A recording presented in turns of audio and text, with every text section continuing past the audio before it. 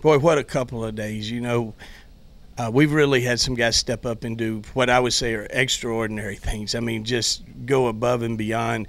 Position players that have played every inning and still just busting their tails and taking extra bases, doing all the things that they can to help us win. Pitchers stepping up. And like today, we have a guy go on 1 day's rest and give us 4 quality innings. I mean, you can't even put a finger on how hard that is to do.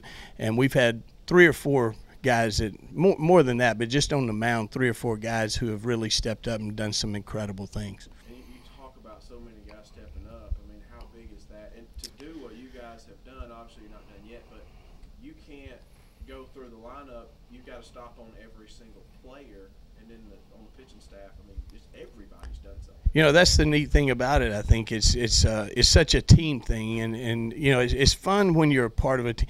I've been a part of some groups at times where there's individuals and stuff. It's so much better when it's a team thing, and right now nobody cares how they do. They just want the team to win, and you can see stuff like that, like man on third, middle infield back. Gavin Golson basically just gives himself up and hits a ground ball to second base. I mean, that's winning baseball. I mean, that's how you win games like that, and for your 9-hole hitter to be contributing in a way and just saying, hey, I want to do whatever I can for the team, is fantastic. And we've had a lot of that going on. And then defensively, you made so many big plays. I mean, that catch by Gavin's as good as you'll see at any level. Yeah, I think sometimes we get spoiled, especially at shortstop. Andrew has had a phenomenal year, and you just kind of blow it off and like, well, that's what shortstops are supposed to do. We've seen it so many times. Gavin's play in left center field, that might be one of the best plays I've ever seen, because we're looking from the dugout and it looks like there's no chance, and he started closing ground on that ball in an unbelievable way. And he can really run, we know that, but he's gotten better and better as an outfielder, because as you know, he came here as an infielder. He's had to learn to play out there, and that was a huge catch, and it really helped Shields through that 4th inning. As explosive as Tennessee Tech is, they had that big inning. How big was it to bounce back and take the momentum away from them? Well, when we scored that one, that was huge. To be able to tie it back up, I thought was fantastic. From their standpoint, they did exactly what you don't want to do. After a 7-run inning, they walked 2, and we're able to get a run. But we took advantage of those walks, and then we felt like, okay, here we go. Let's play a 3-inning game, and see what happens, or a 4-inning game and see what happens. And when we're tied or leading late, we're tough to beat. I mean, that's just the way it is. And we felt like if we could get a lead, we had a real chance to get after them.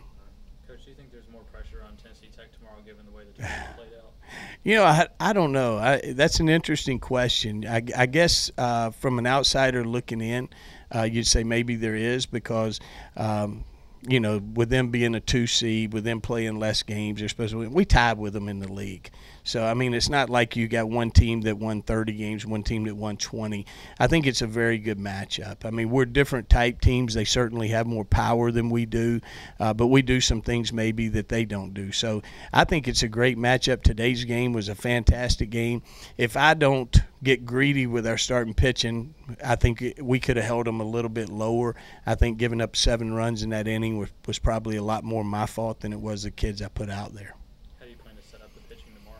Well, I'm going to go back and take a look at it. When you've played as many games as we have in this short period of time, I think I need to just go back and kind of collect my thoughts and look at it. I mean, everyone will be available, but at the same time, I don't want to make a decision on that right now.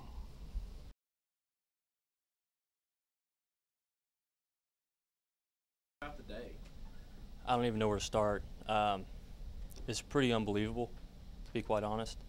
I told some of the young guys, I put them aside, I said, hey, soak this in. I've been here for 4 years, never experienced anything close to this. And, man, some guys stepping up, everybody really. You got Graham throwing his first start. Eddie made 2 good plays. Brad coming in out of the bullpen, Stout coming in for 2 innings, then coming back for another 2. In the second game, you got Shields on one day's rest, throwing 5 innings.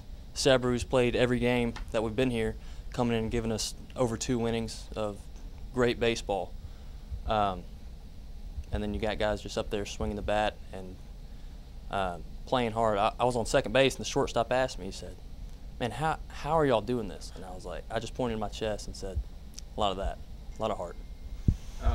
You guys have a lot of seniors on this team, and all of you guys play significant time. Do you guys kind of come together to lead this, or is a sense of, just kind of talk about how you seniors have taken this team under your wing this week? Well, as most people probably know, this is going to be the last time for the majority of us to play this game. And we get put in the loser's bracket the first day, and it's like, man, we got to win 6 in a row in 4 days to win this thing. And, I mean, I knew we could do it. I didn't think we were. But now that we're here, there's no doubt in my mind, and I think every senior felt that way. And nobody wants to stop playing.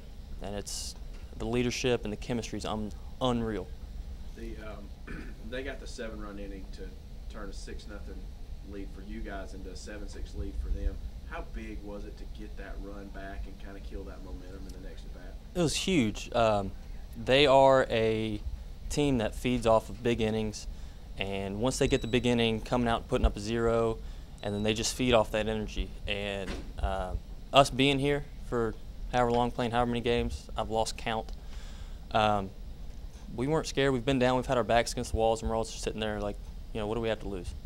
So we just kept playing, and I know they're scared to play us because we're on a roll, and, what do we have to lose? We've won 5 in a row already. What do we have to lose? And that's everybody's just playing hard and just getting after it. Everybody, including the guys on the bench. It's unbelievable to be a part of this.